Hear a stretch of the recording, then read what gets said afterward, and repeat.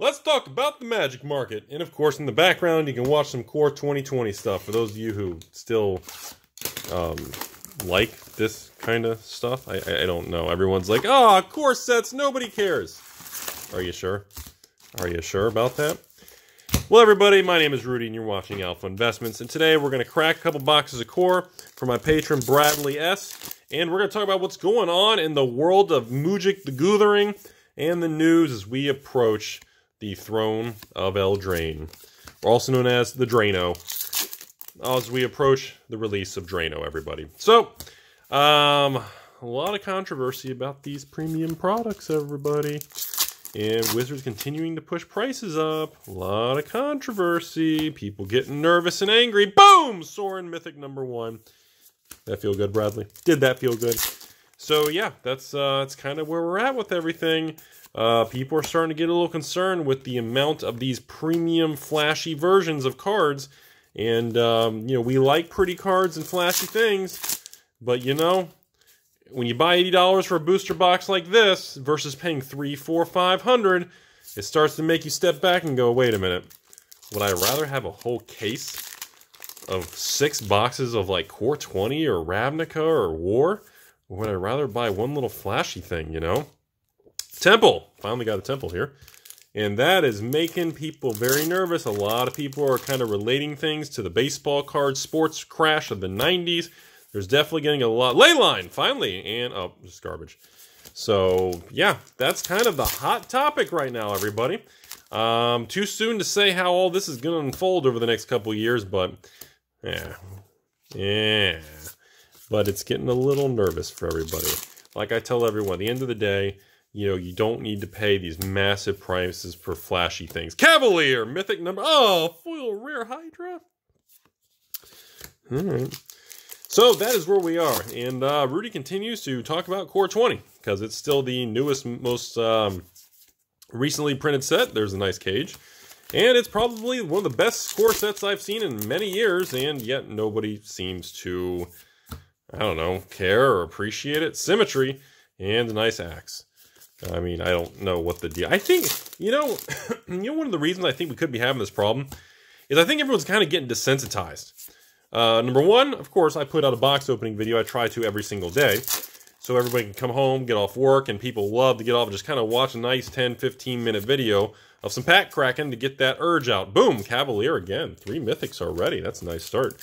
The second thing is, I think the increasing cost of things and the quantity of products is starting to have an impact. Knight of the Aboon and a Servant Common. I think a combination of all of it's kind of making a few people feel burnt out, and it's kind of getting people a little uneasy about injecting tons and tons of money into magical cards. And yeah, it's kind of, I think you're starting to see a little bit of that boiling over on the open market, everybody. Boom! Leyline of the Void. Oh, and a second foil rare. Okay, that's what we like to see. All right, we got some temples. We got the best Leyline. We got 2 foil rares already. Not bad. Core 20 continues to deliver. And a Lotus Field now. That's what I'm saying. You know, you can enjoy Magic and get a lot of cool cards like on a basic product without spending $500 a box. I mean, you know, nice Swampy.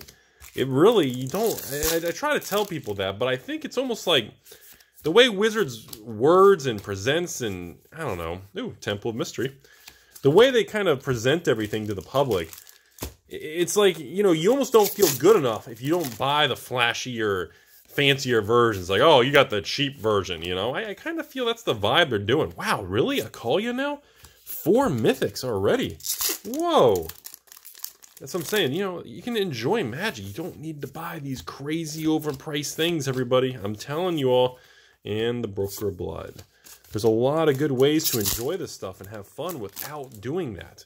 But I know they really pressure everybody. The way they market and present it, it's really, it makes it tough to just be like, you know, because here's the thing. We all complain about the price. But deep down, we all go, wow, that's really pretty. That's a neat, flashy card. It's a fun experience. I want to crack some collectors. I want to be a part of it. And that's the problem. I get that mindset. But then after that, when you cool off and you kind of reflect on it, you're going, God, ladies, I kind of feel like I'm getting ripped off by Wizards with these continuous price increases. Boom, Acolyte of Flame, and a nice fairy. So I think that's what's happening. I think you're seeing a little bit of just the people's frustrations. Because you don't see people complaining. Nice little reclaimer there. You don't see anybody complaining about, really, the quality of the cards anymore. Like, the quality's improved substantially. So, at the same time, you also don't see people complaining about, like, Core 20. You don't see people complaining about War of the Spark. You don't see people complaining about the Ravnica sets, right? I mean, do you think about that? You're not seeing that. The problem is, even these, like the Modern Horizons, I haven't met anybody who just says, oh, Modern Horizons is terrible, I don't like that. I mean, you know, everybody, some people say, well, it's not my favorite because I'm a standard person or I only like vintage and I don't like modern. Okay, respectable. But no one's complaining about the actual product. People are complaining about these bigger and bigger price tags that they're kind of have their hand out. Boom, Epiphany Temple. This is a very good Core 20 box, by the way, everybody. This is a double foil rare box. We got Temples, Lotus Field, we got Ley Lines, 4 Mythics. This is another very nice box opening. Now, I don't even think anyone's appreciating these. Like, I look at the views in the comments on the Core 20 openings, and like people just, the public just does not care. Boom, Ley Line, very nice.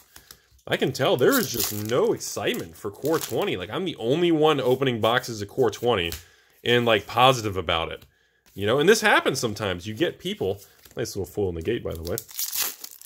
You get sets like this. This has happened many times over the years where the product's not bad, but it just simply doesn't sell well, and there's just not a lot of positivity surrounding the product. And this is definitely, Core 20 is definitely having that happen. Oh my god, Locust of the, wow, 5 Mythics. Last pack, box 1. Nice smooth opening there in a couple minutes. Bradley, dude, nice box, man. Very smooth. Good ley lines, good temples of Scrylands, double foil rare box, Lotus Field, and you got 5 good Mythics. Not bad, man. That was a nice smooth opening right now. What was that? It only takes me like 6-7 minutes to crack a whole box. But man, that was a fantastic, you know? And I don't think people are appreciating that. I don't think everyone's really appreciating the Core 20 thing. That's why I'm the only person opening these boxes. But, you know, hey, whatever. I enjoy it. I still think it's fun to do. And it's fun to see how these things unfold over larger scales when you open more and more. Because there's no other channel out there that's opening the volume of Magic product that I do. So it's interesting to track. Like, for those of you who actually watch all the videos, I usually do about 30 videos over a couple months of every set. Boom! Ley Line right out of the gate. Another foil fairy. It's the same foil we got. And I like to get a good feel for the sets. It helps me. It helps everybody kind of see what the pull rates are, the averages. Broker of Blood. Oh, foil. Oh, Ancestral Blade. That's nice.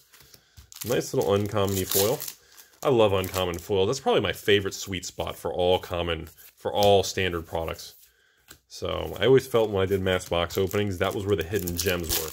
Because people don't focus on common uncommons, and man, long term, when something moves, Field of the Dead, that's when, man, the foil version just moves hard, man. Always a very, very nice way to position yourself for the future, everybody.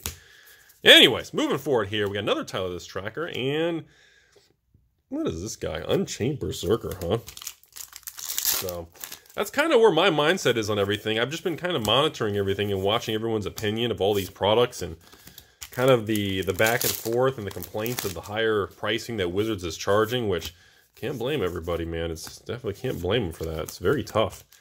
But at the same time, you know, I'm also watching that Magic continues to be very healthy and the market continues to be pretty strong. I mean, it is what it is. Boom! Not Acolyte of Flame. Awakened Inferno. Mythic #1, box 2. We got the big queen herself. Mythic Dr. Chandra. Very nice, everybody. Okay, that's very cool. And Hanged Executioner. Oh, and a foil little reef guy. So, anyways. But yeah, that's kind of what I see happening here, everyone. And I'm not really sure how all this is going to play out.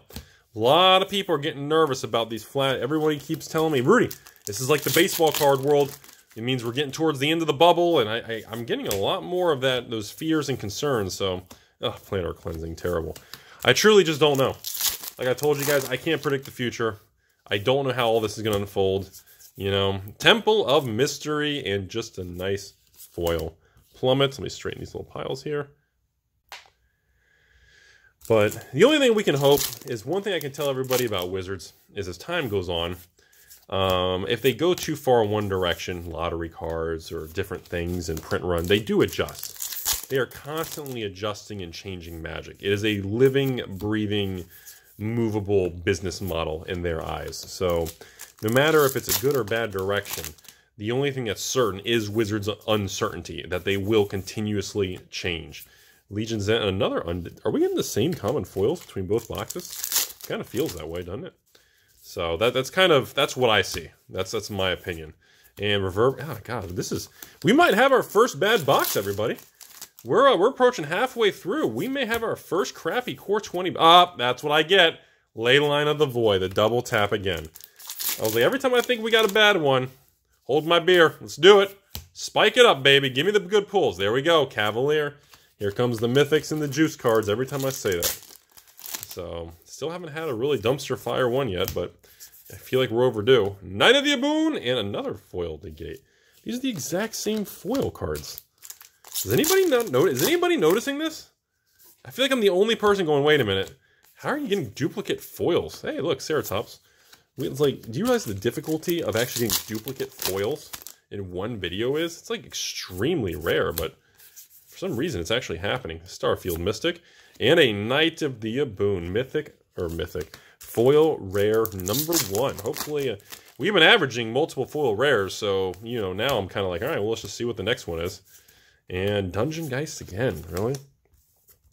Last 12 packs, honestly, Bradley, this may be one of the weaker Core 20 openings we've ever done. Flood of Tears, because we're definitely missing a lot of the good cards. This is definitely, so far I'm going to call this one a 4 out of 10 opening so far, but this is definitely on the low end here. Loxodon Life Chanter. Such a weird name, isn't it? So... But yeah, so that's kind of where things are. I'm not really... It makes me wonder how things are going to be in like 5 years. Wow, another Cavalier. Really? All right, 3 Mythics now. Maybe we're going to pick up some steam in the close here. Because I feel like eventually they're going to keep pushing this premium price direction. And eventually they're going to start backpedaling. That's what Wizards always does. Glint Horn again? Isn't that like our 3rd one? Really? That's what I think is going to happen. I think they're going to push it too far. Move some comments. And I think what's going to happen is Wizards will end up backpedaling. Boom! Kethis, the Hidden Hand. Mythic number 4. Wow. Alright, so we went from a 1 Mythic box all the way back up to a 4 Mythic box. I didn't think it was going to happen that way. And a Hydra. And another foil rare. Maw of Flames with a whopping 7-drop. See, that's what I said. We've been getting... It's 2 foil rares in every box. Ever since they changed the pull rates. Man, there's a huge difference in that. And another cage. So we got 2 cages in this video. But... overall, I don't know, everybody. We're definitely at a strange little, this pack is stuck. A strange little turning point in Magic's, kind of bit of its direction in history right now to really see. Wow, Acolyte of Flame and a foil Swampy. I swear we're getting the same foils. I gotta check this in a second. We only got a couple packs left. I gotta check these foils. I feel like we're getting all the same ones. And Tail's End, even the rares. Maybe it's just me. I don't know. Maybe I'm sniffing too much ink over here, everybody. But I think we're in a very strange period in Magic's history where Wizards is kind of seeing this nice little dino. They're seeing an opportunity to just really squeeze more money, and people keep paying it. And I don't know where this is going to lead. It's never been done this way. This was not the original intention of Magic cards. So that's all I got for today, everybody. My name is Rudy, and again, thank you for watching. Brad, thank you again for being a patron. Not bad opening, my friend. Box 2 was definitely weaker than Box 1. Box 1 was fantastic. Other than that, everybody, thanks for watching. Hope you're enjoying Magic the Gathering. Hope you're enjoying yourself, your life. And again, make sure you appreciate things and slow down every once in a while.